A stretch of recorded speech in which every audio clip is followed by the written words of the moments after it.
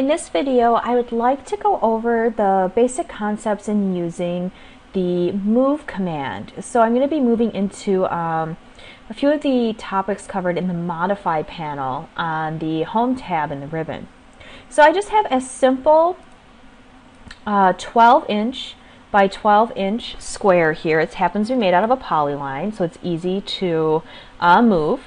And then I just have a little line here to show a 12-inch move and then a 24-inch. I'll be getting to that in a minute.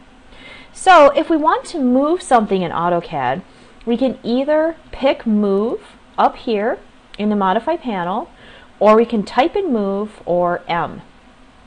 So once you pick the command move, what you need to do is select the object or objects that you want to move. So I'll click on this square, this 12 by 12 inch square, but notice that the command line keeps saying select objects. That's because you can move multiple things at a time. So once you're done selecting, you need to hit enter, and that's going to be true of most of the commands in the modify tab that you have to tell CAD I'm done selecting. So once I hit enter, what I need to do is specify the base point. Okay, so I'm going to pick the spot on my object that I want to move it from, basically. So, you know, usually it's like a corner, a midpoint, a center point, or something like that. So I'm going to pick this lower left corner.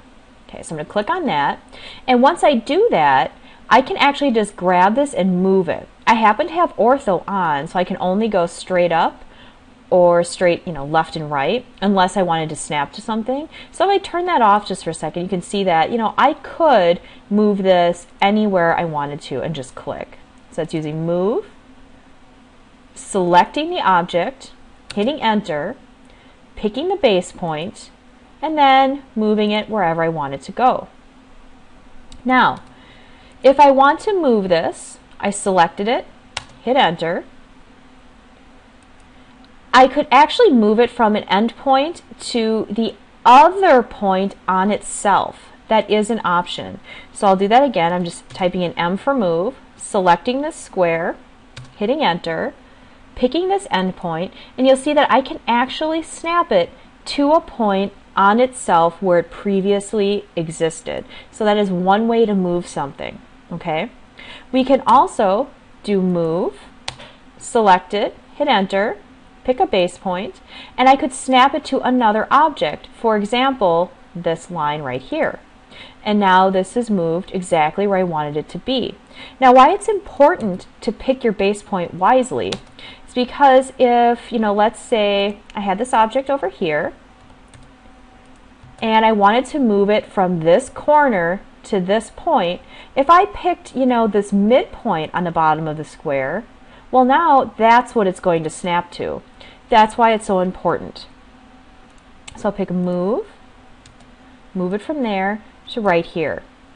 I can also type in measurements to move something. So I can do move, select it, enter, pick my base point, and instead of just snapping it over, for example, to here, I could actually type in a specific distance. So I'm going to undo that or do Control Z. That's a very easy way to do it, or U enter for undo. I'll do move, I'll click this, enter, pick the base point, but this time I'm just going to move my mouse the direction I want this to go, but then I'll type in 12, enter for 12 inches. To do that again, I'll just do move, select the square, hit enter, pick my base point, and this time maybe I'll say 24, enter for 24 inches. And when I did that, it moved it from this base point 24 inches. So the distance from here to here is 24 inches.